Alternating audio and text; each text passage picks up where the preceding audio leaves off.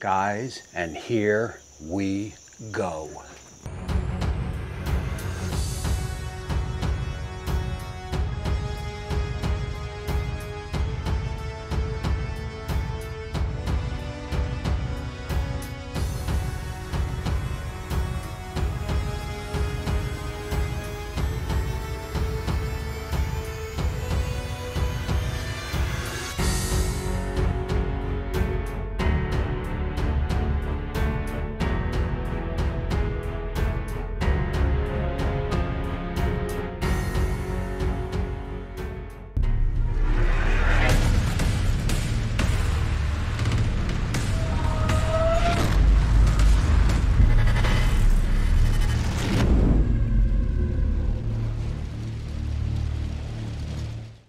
Guys, my name is Tommy, and this is the Gallery Backyard Barbecue. If this is your first time here, please consider hitting that subscribe button and ringing that bell so you get notified every time the channel does a future upload. It is greatly appreciated. So easily one of the most requested videos that I've ever gotten. I mean, they come in weekly, if not daily. I get emailed, when am I going to review the Char-Griller 980 against the Masterbuilt 800 or 1050. Well, today is that day. What I'm going to do is I'm just going to basically take both pits. I have the 800 behind me and I have the Char-Griller 980 there. I've been using both. People that follow my channel know I've got well over 200 cooks with the Masterbuilt and probably about 20-25 cooks with the Char-Griller. That is enough time for me to make a good comparison between the two, to talk about the pluses, the minuses of each pit,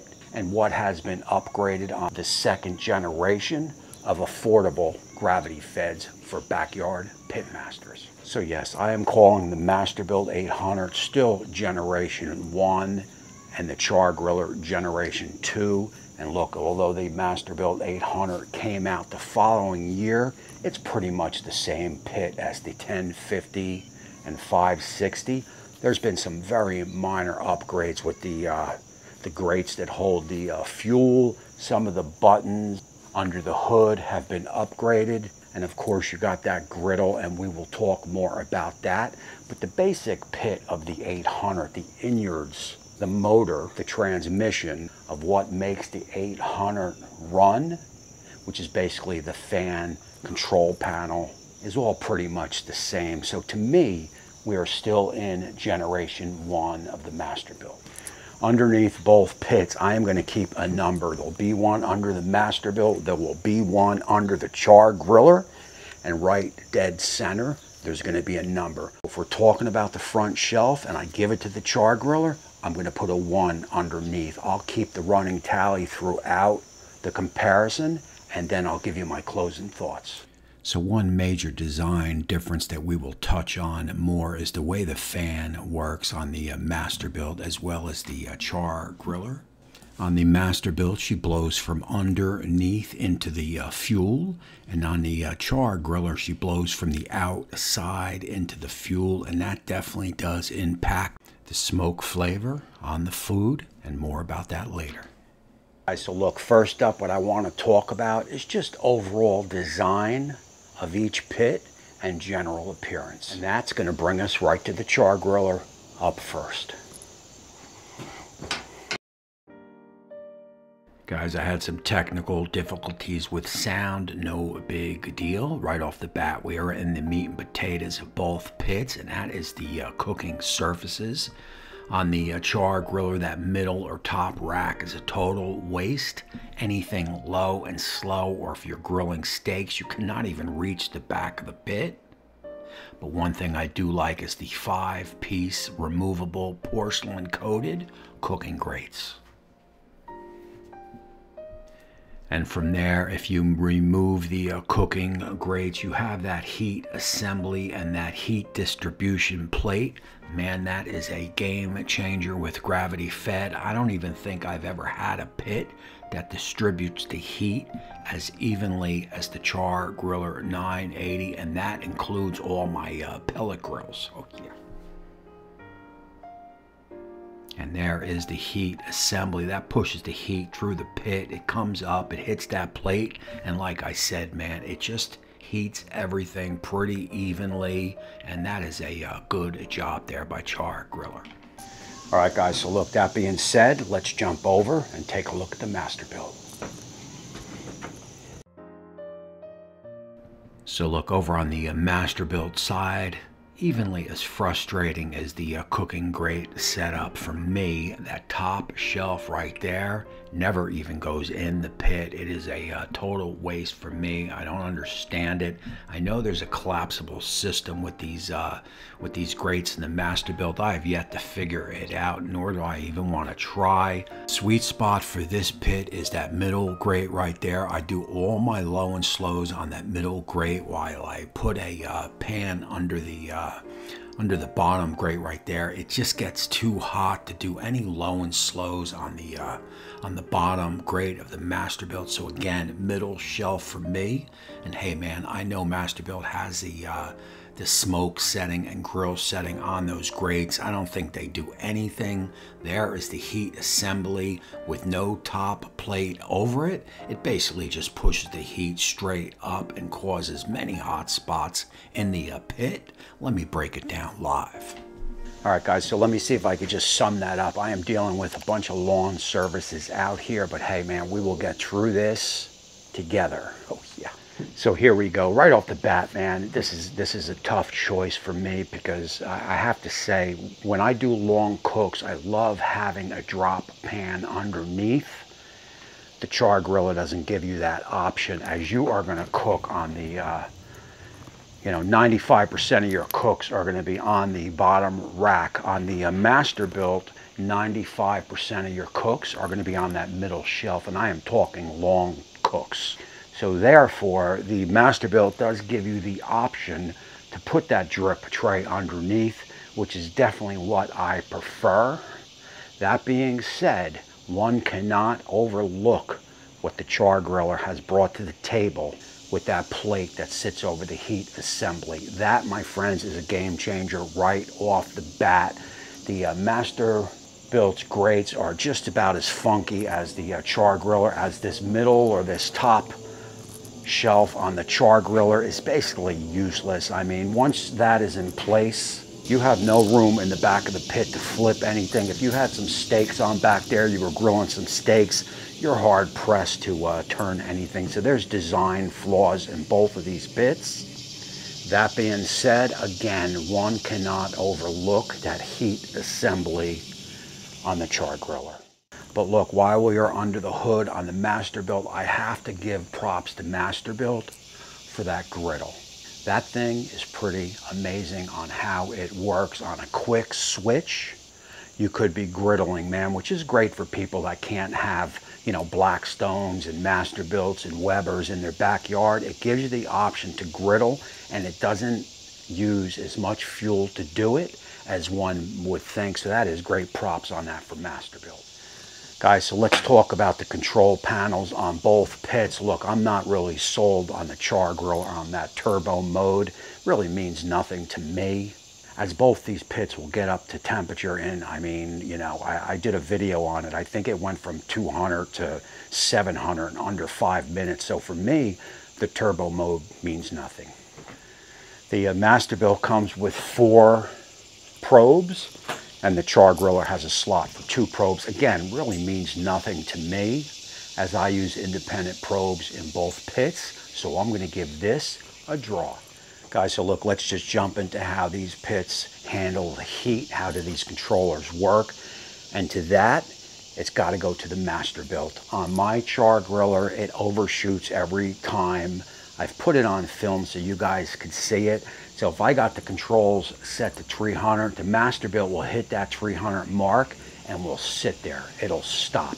The Char-Griller will overshoot it to 350 and then back down and then come back down. But hey man, it takes a little time for it to do that. But once these pits settle, they settle and sit there. But for this one, it's got to be the Masterbuilt. Guys, so look, while we were talking temps, the Char-Griller does not come with a hood thermometer.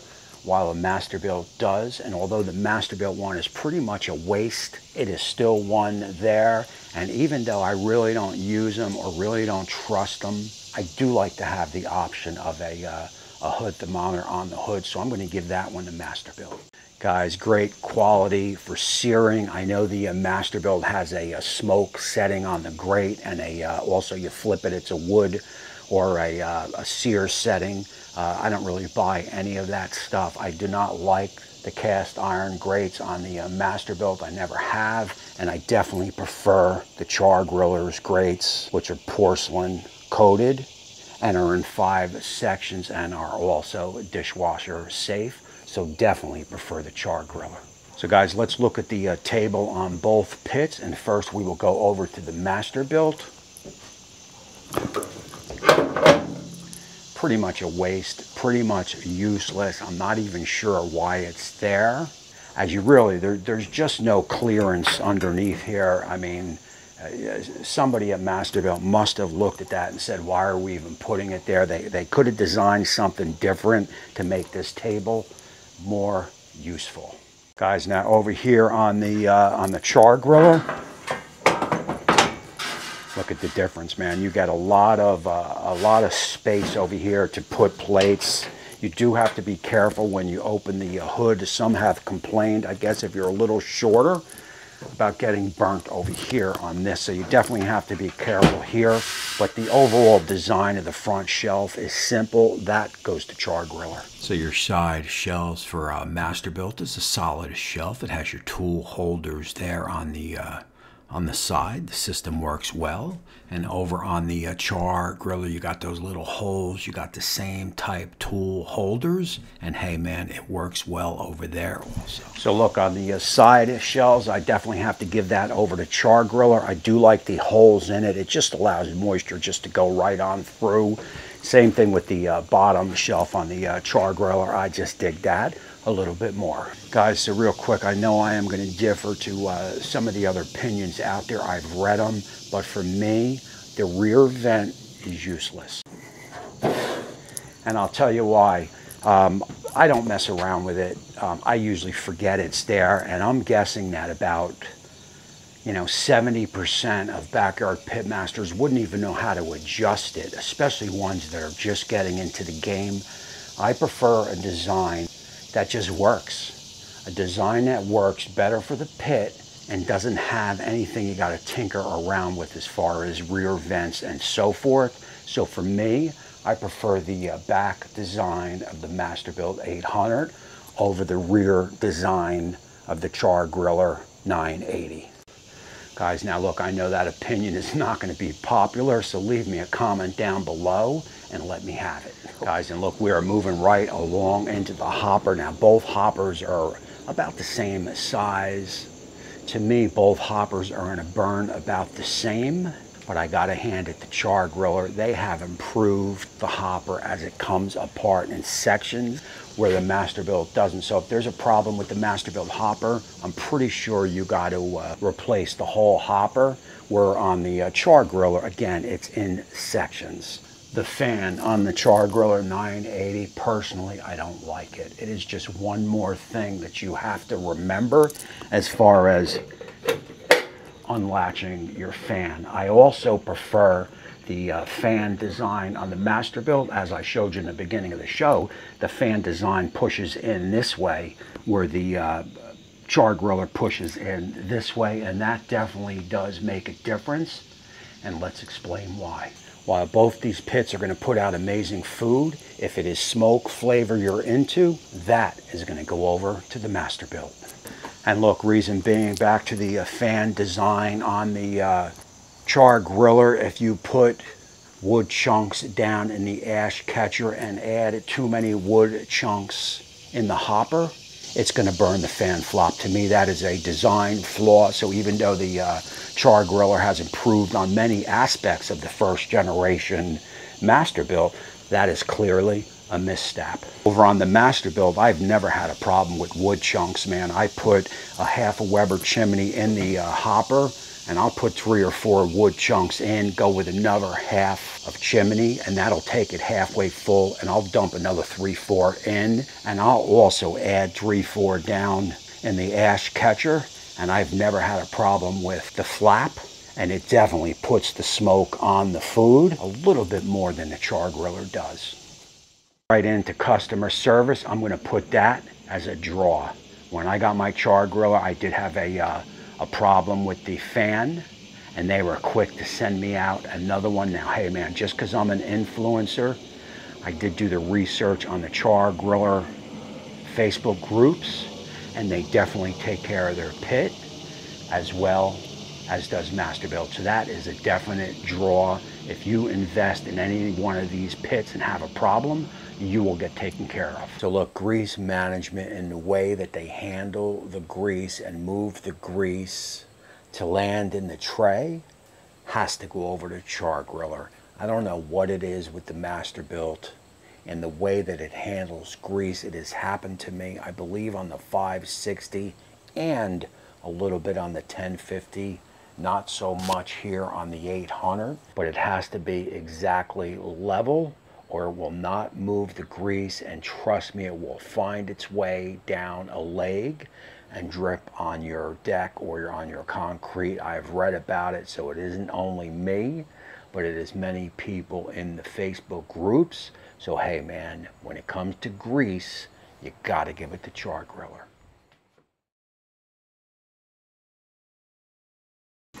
Now look, for me, unfortunately, man, I'll take either one of them.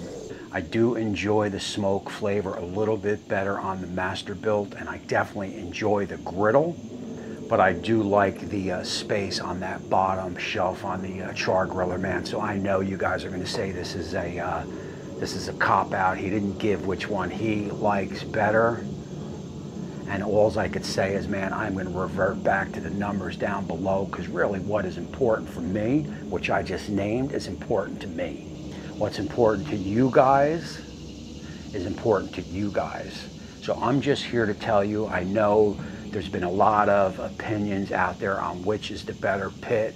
I am telling you, from my experience, it is too tough to call. I will take either one of these pits. They are both top of the market on what they do. They will both outcook any pellet grill. I don't care which pellet grill it is. These pits are going to outsmoke them, period. All right, guys, so look, that is it. And look, I know my opinion here ain't going to be ain't the popular choice, but it is what it is. All I did was come outside, turn the camera on, and start rambling things off about both pits, take it in the house, in the edit room, and start jotting the numbers down below underneath. It turned out 6.6. Trust me, I ain't that well thought out.